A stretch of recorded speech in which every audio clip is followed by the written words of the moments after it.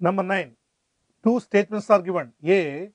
Fe2CO3 thrice, that is the ferric carbonate, does not exist, but FeCO3 exists. B. The strong base CO3 2 minus abstracts protons from the hydrated Fe3 plus ion, forming FeOH thrice instead of Fe2CO3 thrice. Now option A is correct and B is incorrect. One of the statement is correct. Option B, A is incorrect and B is correct.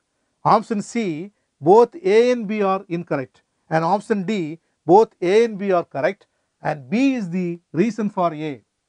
Here the correct answer is D, because the hydrated Fe3 plus, that is Fe H2O 6 times and 3 plus, from this hydrated ion, carbonate ion being very strong, takes or abstracts 3 protons, forming the FeOH thrice, and that prevents the formation of Fe2CO3 thrice.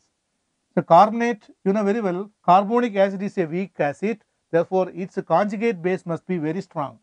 Since carbonate ion is a stronger base, that can easily abstract protons from hydrated ferric ion. That's what happens. Therefore, the answer must be D. Both A and B are correct. B is the reason for A. So go for the option D.